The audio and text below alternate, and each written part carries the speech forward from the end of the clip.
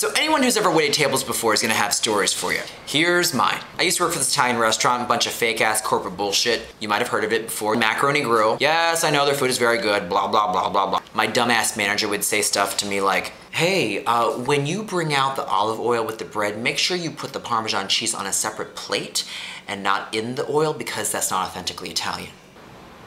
Authentically Italian, you hired me. But that was the nature of the game, right? Asian guy in an Italian restaurant in the Midwest. Shit went down, let me tell you. Oh, and then this happened. And let me just say that I'm all about giving ignorant white people a free pass because I say stupid shit too. But this just,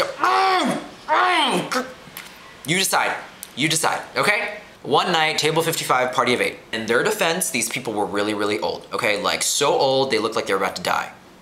What's the point of eating? And here's the thing, I'm a really nice guy. I have a lot of patience, a lot of patience. Their food was a little bit late coming out, so I was like, listen guys, I'm really, really sorry. I'll bring you bread, drinks, waters, refills, whatever you need, just let me know, okay? Little grandma, she goes, oh my goodness, sing us a song. Excuse me? Because here's the thing, we do sing if it's your birthday. Tanti agore carmia. Is it your birthday? No, silly, it's not my birthday. Well, what would you like me to sing? She goes, sing me a song in your native language. You mean English?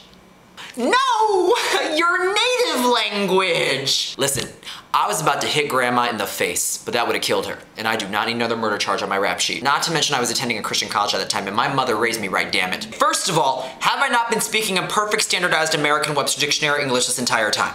With a little bit of gay. Second of all, my name is Hank. All right, Hank, H-A-N-K, Hank. I did not come up and introduce myself as Ling Ling or Woktak. Hello, my name is Woktak. Tonight I be your food server, dry cleaner, shoe shiner, math tutor, and Chinese railroad worker. Our chef special, we have a linguine with a white crème sauce and a chihuahua baby back rib. Woof woof. Song in my native language? This song is my favorite. I love this song. 1, 2, 3, everybody kung fu fighting. Go! I mean, seriously, is that what you want, motherfucker? Is that what you want? All right, I'm calm. It's all right, I get it, okay? They were confused and they were old. And actually, come to think of it, they were pretty good tippers. The one thing that white people are really good at is they know how to tip well. Thank you guys so much, have a great week.